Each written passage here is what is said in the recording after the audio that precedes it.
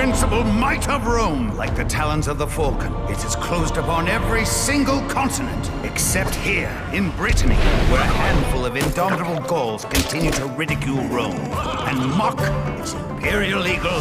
Their beloved forest will give way to glorious mansions. Roman civilization will encroach upon them until they are forced to adapt or perish. What name do you plan on giving your glorious city? The mansions of the Gauls. Will someone get vital statistics? Tell us, Chief, it's important. He's in a meeting. Can I take a message? What can we do about it? Make way for civilization. We are going to deforest our forest. I have an idea, but I already know you won't like it. Oh.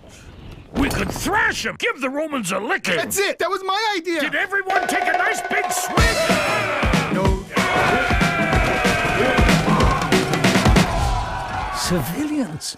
We have to find a way to get rid of the civilians without thrashing them. Say it, everyone! Yes, we can! No, we can't. Huh? Okay, so we can't thrash the Romans, but we How much is your mackerel, sir? Cheaper than Rome. Mansions of the Gods special, 40 sistresses. The harm is that you altered an avaricious moron. Not true. We were already morons way before the Romans came. Gauls want to look like Romans.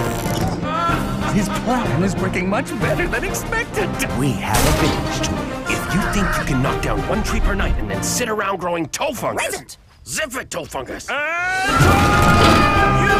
shall not Give it a rest, you old fart. Let's focus on the positive. Our motivation is intact, and that's what matters.